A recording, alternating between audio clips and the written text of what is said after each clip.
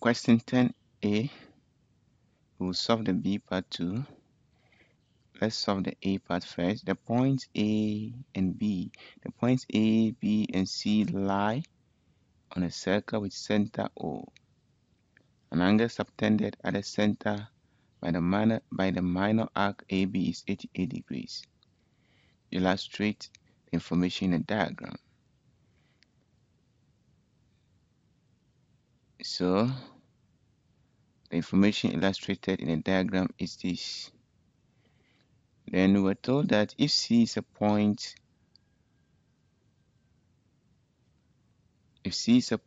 on the minor arc, determine the value of the angle subtended by the chord AB at C. So our final diagram will look like this, where we have 88 here,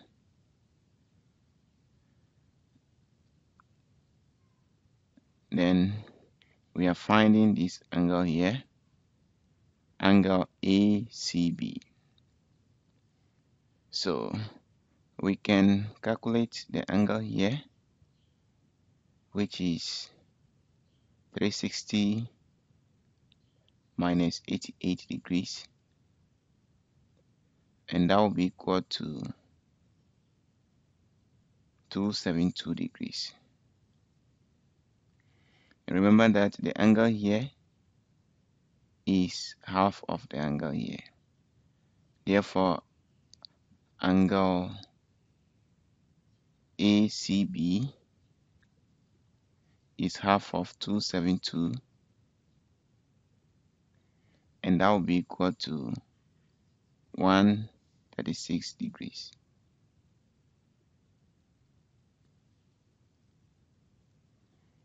Let's look at the B part of the question. A carpenter, Q, is able to make 400 kitchen tools each day in 8 hours. Another carpenter, Danso, works at 3/2 times Q's rate when making same kind of kitchen tools. How many kitchen stools can Danso make in 8 hours? If both Q and Danso decide to work together, determine the time required to make 2,000 kitchen tools. So Danso can make 3/2 times of Q. 2 goes here 200 times, which is 600. So we need to determine the unit rate of both of them. So we know that Q is able to get the hourly rate is 400 divided by 8, and that gives us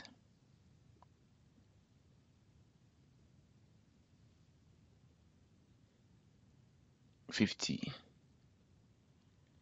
Then that of 50 stools per hour. Then that of Danso will be equal to 600 over 8, which is 75 stools per hour.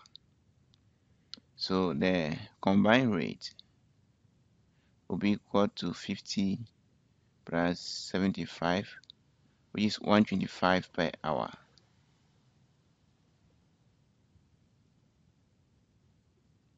So to know how many hours it will take both